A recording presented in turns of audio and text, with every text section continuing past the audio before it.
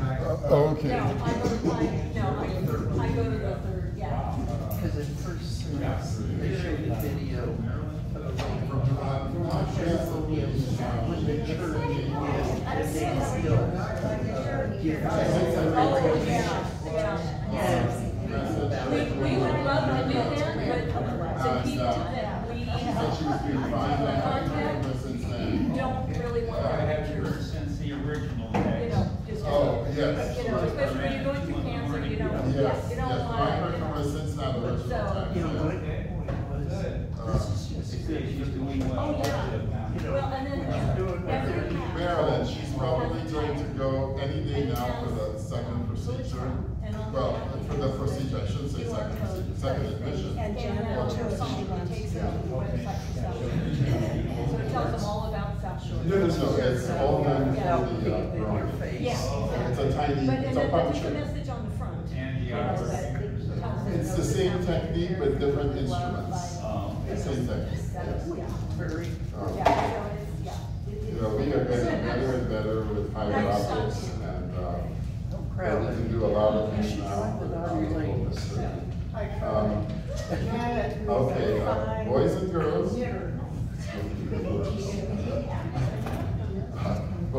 Boys and girls, thank you. Let's go ahead. Let's go to the Lord in prayer. Good morning, Father. Thank you for your love, your care, your provision for us, Lord. Thank you, Lord, for whatever reason known only to you, you have given us as a nation a second chance, Lord. And I hope we use that chance so that there is, first and foremost, a revival in your church. There are way too many dead people in the pews. And they're singing too. That's the amazing part. But more important than just a revival in your church, Lord, I hope and pray, Lord, that you lead us to start a spiritual awakening out there in the world at large, Lord, so that more people will come to know that they have a freely given salvation, free to us, but extremely costly to you. And we want them to know that, Lord, because they don't think they fully understand what awaits them in eternity if they don't. I ask this in Jesus' name. Amen. Let's go ahead and start. You know, when you get to my age, you go through, I guess, some sort of a male menopause. I'm feeling hot for some reason, so not the way you're thinking, though. I'm too old for that. I gotta take this off because it's keeping me too hot. Oh, Steve, where is your lovely young bride? She went to Taiwan. Oh, I see, okay. Okay, so we, yes, we are, where are we? No. I wanted to just give you an update. You probably are aware, but Marilyn is scheduled for her surgery this coming Wednesday. Okay, I knew it was any day now, yes. This Wednesday. Yeah, that's good. That means I'd like you to keep Marilyn in prayer. You know, she's the young lady that sits usually right around here in the front row. And it's relatively improved procedure. It's a cardiac procedure, but it's not done by open heart. It's not done by slitting open the chest. It's done through the groin, and they thread some catheters up. And these are highly specialized catheters. How do they do that? Very careful. Well, I like that. For 10 years. Yeah, I like that. He's comment very differently. Doesn't have a shaky. Looking at it, there's some kind of scope. Yes, there are a couple of things that are going on. They're doing fluoroscopy, and fluoroscopy is X-ray TV. It's real-time TV, but with X-rays. And so they can see the catheter going, and to see the soft tissue, they will occasionally inject a little dye, and it will light up the walls of the aorta, light up the walls of the left ventricle of the heart, and light up the valve so that they know where things are relative to the end of the catheter. The catheter has some cutting edges that are inside the tube, and by manipulating it out here, you can cause the cutting edge to advance. They actually. And you cut out the valve. They actually put stents. No, they're replacing a valve. They're taking out a valve, a disease valve. No, I was talking in my case, stents. Oh, yes. No, we could put in stents that way. We can do lots of things that way. It's just that the technology has advanced so incredibly. That's why when people say, you know, why can't we give free health care to every poor person in the world who crosses the Mexican border? The answer is you have no idea of what you're asking for. You really don't know how expensive health care is. You have to understand that nurses invest, you know, to become an LVN, it's like $80,000 investment.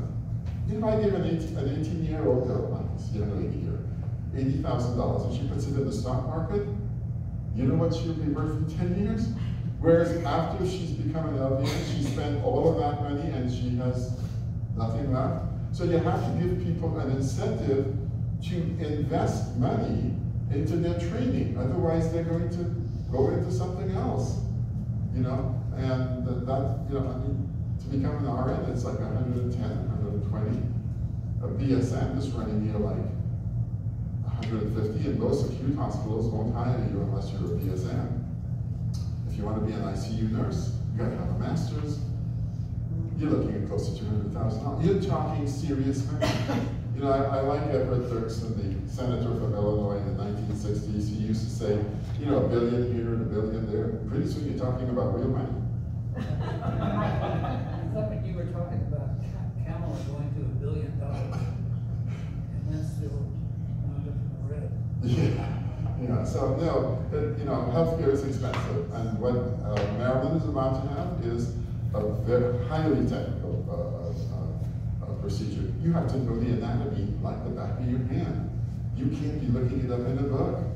This is a bad time to be doing that. So, I mean, you know, it's like, I understand what people are saying, but they just don't understand. You know, it's like, I forgot who I was talking to last week, and I said, do you understand that to bring a drug to market in current day America, it's $6 billion before they sell the first pill. That's just to get it past the FDA.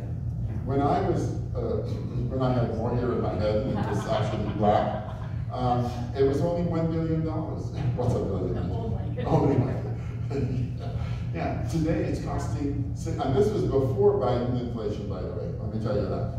$6 billion before the first pill is sold, because you have to pay the botanist who went to the Amazon and found the plant, or went to China and looked at the yew tree and found cisplatinum. Then you have to pay the chemist that extracts the drug. Then you have to pay the biologist that tests it on cells. You know, I can go on and on and on.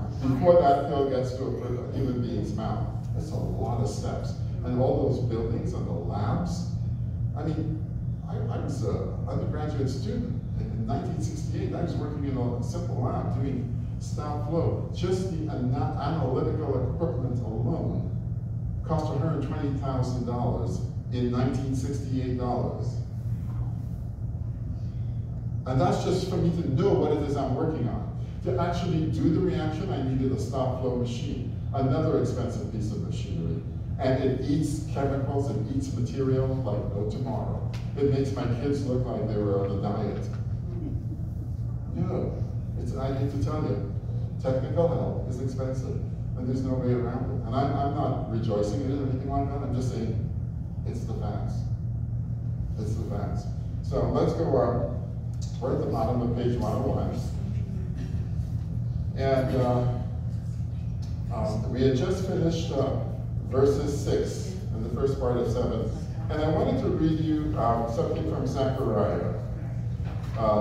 Zechariah chapter 11, verse 17. But before we do that, we said, I wanted to bring your attention to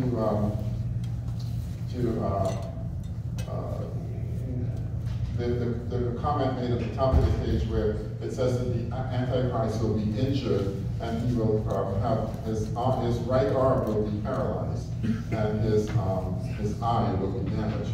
And for you to understand, John didn't say this in isolation. Zechariah 11, chapter 11, verse 17. This is Zechariah speaking of the false Messiah to come. He says, the sword shall be upon his arm and upon his eye. And his arm shall be dried up, and his eye will be utterly darkened. In other words, whatever the assassination attempt on the Antichrist is, we know it will probably be a head wound, and it will most likely darken his eye or make him blind in that eye. And as you know, if I hit you in the right place in your head, especially if I hit you on the left side of your head, what happens to your right arm? And to tell you that the God who gave Zechariah that statement is the God that designed the body, a very brilliant American neurosurgeon by the name of Cushing in the early 1900s did study what was called a homunculus of the brain. He actually did that at Canadian University, McGill, where I did my postgraduate work. And if you've ever seen a homunculus drawn, it's a picture. They draw the brain, and then they draw a map of a human being on the brain. And you know the brain has a natural cleavage point down the middle. Well, the hips are right at the right angle then, and the legs are down there. And they're very small, they're probably like this. And then on the other side that curves over, you have the rest of the body and the hands. The hands take up a huge percentage of the surface compared to the toes. All right? And the upper body has tons of that's all represents the wiring in the brain. Those areas represent the amount of nerve fibers or wires that from the brain go down to the different areas to control them. So it gives you an idea that if I hit you bang on the left side, and I hit you on this side, I'm not affecting the legs. The legs are on the inside. Follow what I'm saying? The legs are inside the cleavage plane. The arms are on the outside, which means the person who told Zechariah to write that down knew that if I hit you, I will damage your right hand. Get it now? This isn't the God of Muhammad, who said that the sun sets and goes into a swamp at sunset and comes out the other side of the earth. No, this is a God who knew human anatomy long before humans started dissecting. Because how would you know that hitting the outside of the head? I'll give you another example. David took a stone and hit Goliath in the temple. Why is that important? Because the temple bone is the thinnest bone in the skull. You see, yeah, it's the thinnest bone in the skull. If you hit somebody right here, behind the ear, that is the hardest bone in the skull. You're not going to have much impact on me. I know you don't think much, but you won't have any impact on me because that's the hardest bone in the skull. But if you hit a person here, and you say, well, why would that? Well, if you throw a stone with enough force, it will fracture that bone. And it will enter into the brain. If so you wanted to kill someone, that is the best place to shoot them. Here. So, I'll remember that. That was not advice, by the way. I point that out to you. You look at what David did, you look at this, and the God who wrote this Bible went to anatomy class, and that's probably because he was also the professor. Now, verse 7. Let me go back to the previous verse, so we'll have you look. And he opened his mouth in blasphemy, he being the Antichrist, in blasphemy against God, to blaspheme his name, his tabernacle, and them that dwell in heaven. And it was given unto him to make war with the saints. And I pointed out that the saints in this place are referring to the tribulation saints. In the Bible, there are three sets of people called saints. In the Hebrew Testament, it's referring to the Israelites. In the Christian Testament, it's referring to Christians. But here, during tribulation, it's referring to the tribulation saints. And unless you believe that the church is going to go through the tribulation, which doesn't make sense with this, because we know those people who die as a result of it, putting their life in faith in Jesus Christ during the tribulation. They are called saints, and they are going to be in heaven, albeit in a different position than we will be in. Oh, come on in, Pastor. Let me stop the. Hold on. Let me stop the recording here. Okay, now we're interrupting one more time. No, but I don't like pictures to appear on. Yes. Okay. So let me go. At this point, as I said in the tribulation, the Antichrist has been injured, and the description of his injury is anatomically correct. Now it says he's injured by the sword. It's hard for us to interpret that, what that would mean in modern day armaments, but probably he's shot from a distance. It's hard to know what that means though, because let's face it, a gun with a bullet is not much different from an arch bow, that you fire an arrow with great force from a distance. So guns are really like arrows. That's really all they are. They just, instead of being powered by tight leather strings that are stretched, they are powered by an explosion, a small explosion in a bullet. It's just the nature of things. And it says continuing in verse 7, and power was given to him, the Antichrist, over all kindreds, towns, and nations, and all that dwell upon the earth shall worship him. The word that's translated dwell there means to be at home with. And it's really referring to those who are comfortable with the world system, the system that we have, whose names are not written in the book of life. There are different ways of interpreting this, but the way Gordon has interpreted it, and I've already told you what you can do with my opinion, in case you don't know what to do, is that I think from the moment we are born, our names are written into the book of life. And as we reject Christ, because Jesus said the only unforgivable sin is to die without accepting him for who he is. He is who he said he is, God in the flesh. And so if you die without doing that, then your name is blotched out, is taken out of the book of life. But I see everyone as having a chance to come to Jesus Christ. Everyone. You say, well, what if you're a young black, female, Hispanic, trisexual, transgender, cross-dressing, Muslim, hermaphrodite? You have a chance to come to Christ. You do. God loves you. He really does. Can you say that again? Yeah. You're really fast.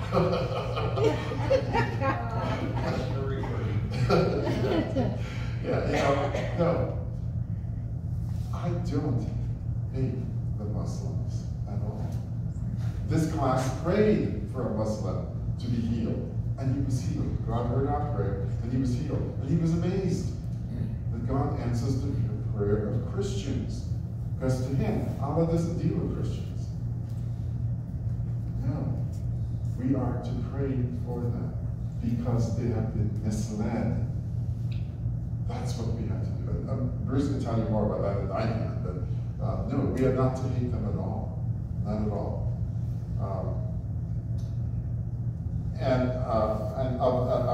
In the book of life of the Lamb, slain from the foundation of the world. In the King James Version, it says slain from, notice the preposition, the foundation of the earth. And I think that's because in King James English in 1611, the word from had a slightly different and broader meaning than it does today. A better translation into modern English would be before the foundation of the earth. So I don't think the King James is wrong. It's just that you have to remember the English language has changed tremendously in the last 500 years. You know, and I put in a little note that it kind of relates to my own experience. You know, I used to think when I was a young boy that, you know, Christ was a wonderful person if only he had lived. You know, I think of all the good he could have done. No, he did the best, not just good, the best, when he offered up his life willingly. You see, I thought Jesus shame died. No. No. That question tells me something about my teenage brain. Not very good. Verse 9 and 10. If any man have an heir, let him hear. He that leadeth into captivity shall go into captivity. And he that killed with the sword shall be killed with the sword. John is really telling us here a fundamental truth. He's saying, if you're the one imprisoning those that believe in Jesus Christ, because Jesus Christ said that would happen to his followers. He said, you will be persecuted. He said that person will be led into captivity. If you're the one that's marching people to their death, the same fate awaits you. If you're the one killing with the sword, and he said that Jesus said this in a slightly different way. If you kill with the sword, you yourself will be killed by the sword. So, you know, violence is to be avoided at all costs. You know, but sometimes, as I've said to you before, you just have no way around it. You know, my cousins in England, who I also don't get along with. Remember, when they're the rich cousins, do you get along with? You don't like your American cousins, and you don't like the British cousins. You know, once asked me, he said, why is it Americans like guns? I said, probably because they don't trust the government. And they're like, see, Europeans have a totally different idea. They trust the government completely and explicitly and totally. And so why do you need a gun? I personally am not bothered if any of you want to own a gun. I don't own a gun. I don't plan on ever buying one. My attitude is if God wants me dead, I'm going to die. And if he wants me to live, you couldn't kill me. So I'm not worried about it. Do you want to own a howitzer, a Sherman tank? Knock yourself out, Larry. Don't knock yourself out. I don't care. You want to prove the expenditure. She's not signing the check. Yeah. So, you know, I personally don't care about those things. You want to own a gun, that's your business. But I don't. You know, and going on to verse 10, it says, and here is the patience and faith of the saints. Do you realize that we are blessed because we know the end of the story? We're reading the end of the story. So we know the end of the story. We're not like the people before who weren't sure how the Messiah will come, in what form, and so on. No, we know the end of the story. You know, I know a lot of people that read the book of Revelation, and their main goal is to figure out what is the mark of the beast, and who is the Antichrist. You know, I mean, when Macron came on the scene, everyone thought he was the Antichrist. And they even Time magazine had a picture of him walking on water. Do you remember that Time magazine cover? Yeah, you can look it up. Macron on Time magazine cover, he's walking on water. The implication is clear, of course. I know I regret to tell you that Macron is not the Messiah. He this week grudgingly, very grudgingly, congratulated President Trump, President-elect Trump,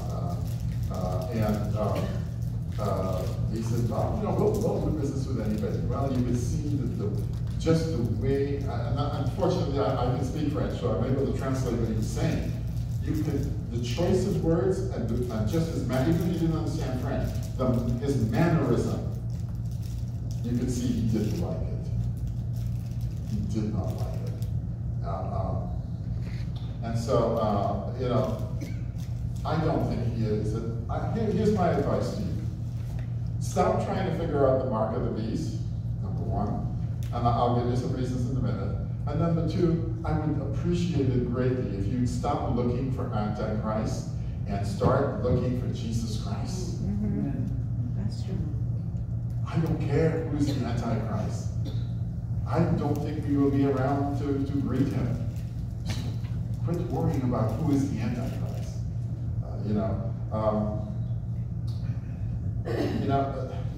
What exactly is the mark of the beast? I don't know. If you go back in the Bible, you will notice that it actually says he will cause them to have a mark on their forehead and on their hand. I think it's in Deuteronomy 7. I'm trying to think. I know it's in Deuteronomy. 6. I'm sorry, Deuteronomy, I think it's 6. It says, and I've actually put a quotation of that in. And this is God giving instructions to the Israelites. And remember, the Antichrist is going to mimic the Christ so that he would be accepted as the Messiah. Listen to what God says. He's giving instructions to the Israelites. And he says, and you, the Israelites, shall bind them a little symbol on your hand, or put the frontlets between your eyes. Have you ever seen Orthodox Jews with a little thing on their hand? Yeah. They are obeying this instruction in Deuteronomy 6. They're obeying it. Because God says, this is how you will be marked by me. So what does the Antichrist do? He mimics this. Now you get it? Now, whatever the mark is, it's going to be something that he wants you to display here or here. And I'm not referring to an Apple Watch, by the way.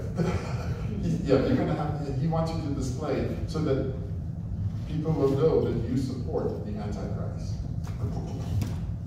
And that is not the whole idea. This illustrates, actually this verse illustrates a couple of things. It's called, the best book for you to use to interpret the Bible is the Bible.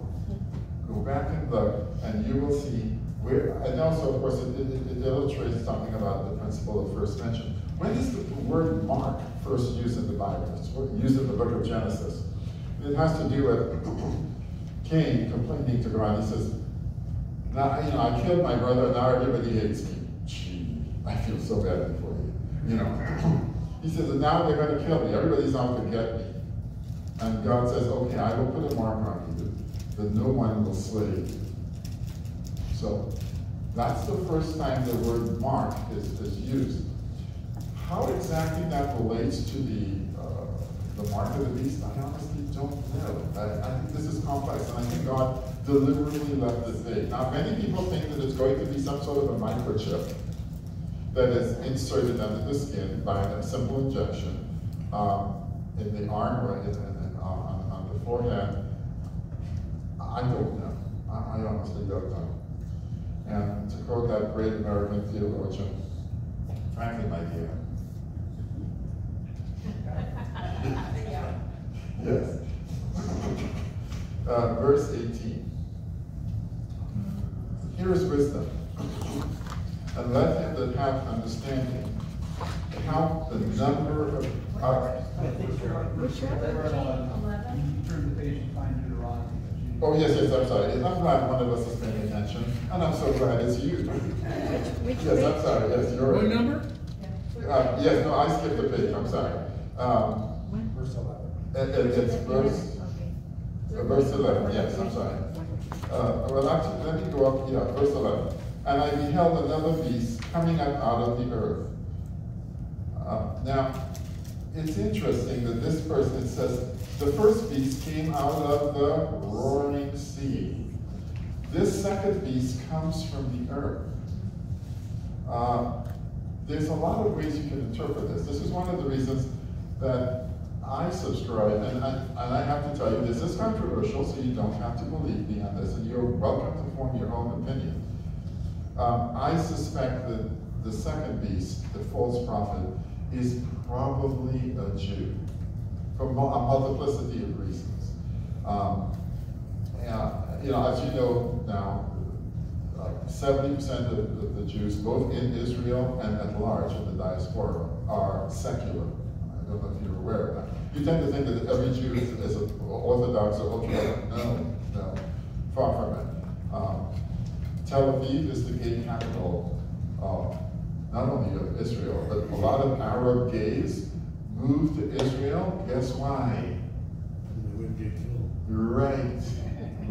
And they're accepted, you know, because you're not persecuted in Israel for being homosexual, even though their religious laws are against it.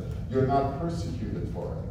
Which, you know, listen, we are not here to persecute anybody. You see, we Christians tend to have this idea, you know, God, you love him, I'll judge him. No. You read that backwards. God is saying, you love them, and God will judge them. But we like to say, no, God, I can't love them. You love them. You know, only a mother could love you. Well, yeah, that's true. Yes. Do you think that Christians of today are very judgmental like that? Like we're... Yes, I think so. I think so. Well, okay. I'll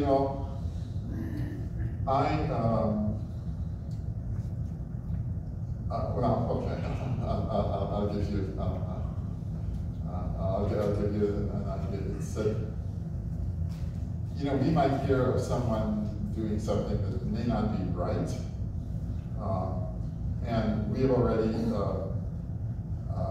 judged them, sentenced them, and executed the sentence. We don't know the whole story. None of us knows the whole story as to why someone. Now, that's not saying we are not to discern. You know, obviously, if someone is, say, an abortionist, we cannot tell him that he's doing a wonderful job and he's going to heaven. No, we can't tell him that. That would be outright lying. We are still to have a love in our heart for that person. There have been a number of abortionists who have moved away from the profession and have become born-again Christians. So you don't know who is going to respond to the message of the Lord. You don't know that. So I want you to love them. No matter what, I want you to love them. You say, it's hard to love some of those people. You know what? I think every single wife on the planet could say to her husband, only your mother can love you. Right? So, you know, I hear what you're saying, and I think you have a wonderful view of human beings, you know, one of your redeeming graces, but I think, yes, I think as Christians, and I'm speaking now of Christians, I think we're too quick to judge. Understand that there is a, when we use the word judge in the Bible, it means to pronounce sentence. You are guilty and you're going to hang by your neck until you die. That's pronouncing sentence. When it says in the Bible that you are the Holy Spirit will convict you, that means he's telling you that you're guilty. He's telling you that you're guilty. It's not a judge that he's telling you you're guilty of sin.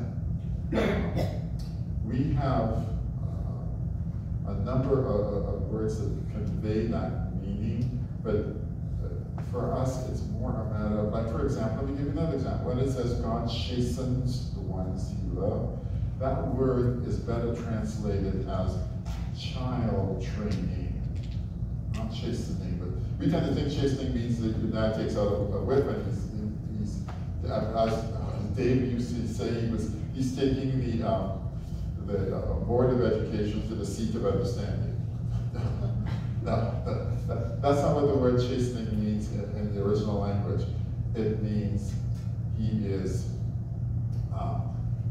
training up the child. Okay. Can the training be harsh? Yeah. Talk to Job sometime when you have a chance. Yeah. So, yes. Oh, we're at that point? However, yes, okay, so,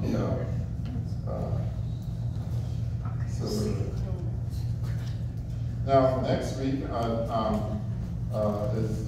think it's, wait a minute, today's the 10th, right? And so, yeah, no, so it's not next week, it's 2 weeks from next week. I will be, Bruce will be running the class. I will be here next week, and then after that, it will be the Sunday before the Thanksgiving week, and Bruce will have that class.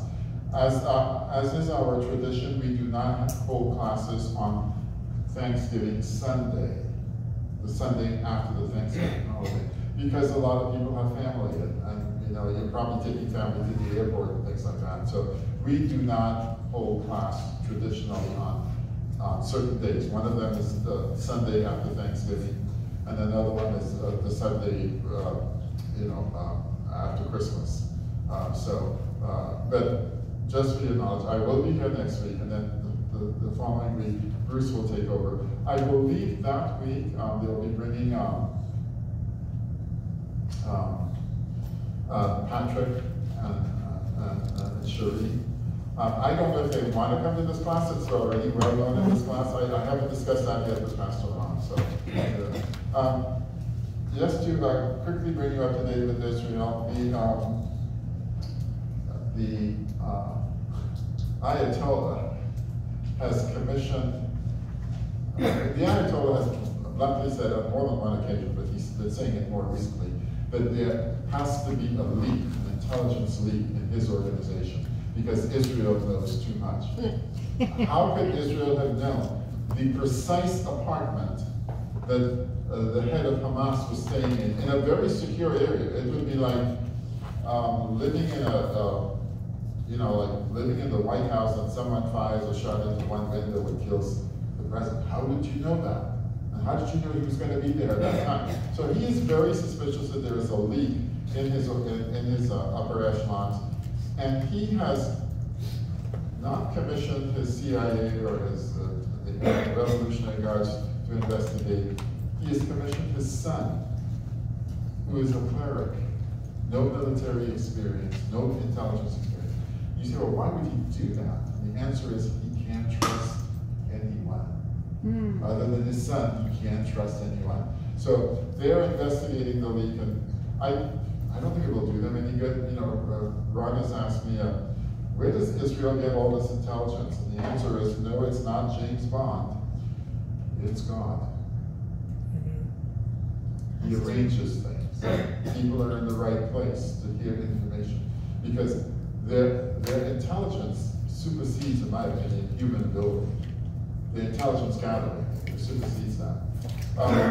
We are now in putting aside the Ayatollah's problems. Israel, needless to say, 70% of the people in Israel wanted Trump to win. Even in Tel Aviv, which is like far left liberally, which tells you something. October 7th of last year changed everything. And so even the liberals in Israel recognized the dangers. Interesting things have happened. Hamas all of a sudden wants to negotiate peace since Donald Trump was elected. The problem with that is that they haven't changed their demands one bit since the October 31st of 2023, which is, we want Israel to stop the war, permanent ceasefire, get out of Gaza, or give us billions of dollars to rebuild, which you know will also go to buy armaments as well. And when they say rebuild, they mean rebuild the tunnels, not the buildings, the tunnels. And there are several things wrong with their proposals. Did you notice what they were going to give to Israel in return for all of this? You didn't hear that.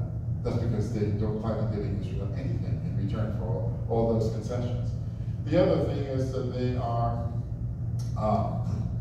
that you didn't hear in their proposals, Did you hear anything about the hostages? Did I mention the word hostages? No. Because they are not interested in releasing the hostages. So they want everything to go back to the way it was on October 6th, and they get to keep the hostages. Well, needless to say, of course, I think you know what Netanyahu's response to that would be. Yeah, you know, you can take a hike.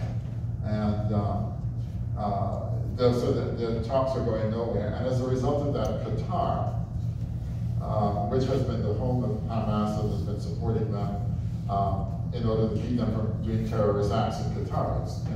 It's the old Al Capone. You know, you need to pay me money so I can protect you from guys like me that are bad. You know, it worked in the 1930s, and guess what? It's working in the 2030s too. So Qatar basically has told Hamas to get out of Qatar because they realize that they're not serious about negotiating. And Donald Trump, in his conversation with the emir of Qatar, reminded him that there's an American base in Qatar that protected Qatar from Saddam Hussein. And Donald Trump reminded him that, why am I doing this for you again? Are you good looking or something? Like, why am I doing this for you? And so I think he got the message loud and clear. Biden might be happy with you negotiating everything in favor of Hamas, but I'm not. And you are going to have to change, otherwise I'm pulling the American troops out. You can defend yourself. You got enough money. So things are starting to happen. It is said that Netanyahu had a 20-minute conversation with him. I am sure they discussed future plans. And as I said, if Donald Trump wins the election, most likely Iran's nuclear program will probably get eliminated. They've already said, the Ayatollah has said, he is going to speed up the nuclear weapons program. The first time any Iranian official has mentioned the word nuclear and weapons right next to each other. So if you had any doubts before that they were building nuclear weapons as opposed to building a nuclear reactor to generate electricity, those thoughts should disappear from your mind, because he clearly said, we are going to speed up our nuclear weapons program and we are going to expedite the testing of a nuclear bomb. Wow, it's true. So I think you know what Netanyahu and Donald Trump must be talking about for 20 minutes. It wasn't how's the wife, how's the kids? No, I don't think so. Let's go, yes, Dave. I'm sorry, what's your best guess on how many hostages are still alive? I think it's about 110, I think, people are unaccounted for. And the Israeli government has definitive proof that 38 of them are dead based on blood, an analysis of blood found in various houses that the Israeli army has gone through. So we know with great certainty that 38 of them are dead. The amount of blood that was on the scene would make it very difficult for them to still be alive in that sort of an environment. The Israeli government thinks up to 50 may be dead, but we don't know. And although remember the hostages are being held by private citizens who are being paid $18 a month, which is $2 more than the average salary in Gaza. So they're being paid well to safeguard these hostages. And Israel has said, you turn over the hostage to us. You tell an Israeli soldier where they are. Turn him over to an Israeli soldier. You will not be prosecuted. And if you want to get out of Gaza, we'll get you out of Gaza. And there will be a reward for you. And not a single person has accepted the offer. Don't know. So we'll see. Well, I'm glad President Trump won. I voted for him. So happy. I think Continue praying for him, for his family. But I think it's great for Israel. Yes. That's what I'm looking at. I'm looking at, now Israel has someone that will not share information with the Ayatollah. I think that's my approach. I think we're at the time limit. Yeah. But yeah, as I said, everything concerns Israel. You say, well, Courtney, how often you focus on Israel? No, the Bible is awfully focused on Israel. Let's go to the Lord in prayer. Thank you, Father. Thank you for your incredible word. There's no one that has even come close to the accuracy that you have. No one that knows the future. No one that can tell us how we are to come to you, how we are to relate to you, and how we are going to take your word, your gospel, to the people you bring across our path, Lord. This is so vital, Lord, so critical, that we share the life-giving word of the gospel to people who have been misled, people who have been lied to, people who think they are doing your work, when in reality, they're simply exercising an ancient human right of killing, which is not. Help us, Lord, to reach those people you bring across our path. Help us, Lord, to love them. It's not easy. Help us, Lord, to love them. And I ask these things, Lord, and I ask according to your perfect will. I ask in Jesus' name. Amen. Thank you for keeping me on time and on track. I thought you were going to Taiwan. I leave tomorrow. Oh, I see. Okay. You'll be back now? Oh, yeah. Well, that's probably when I'll be back. Yes. Yeah. Well, travel mercies. We will pray for travel mercies. We will. How are you? Safe trip. Singing was great. Hello, young man. Yeah.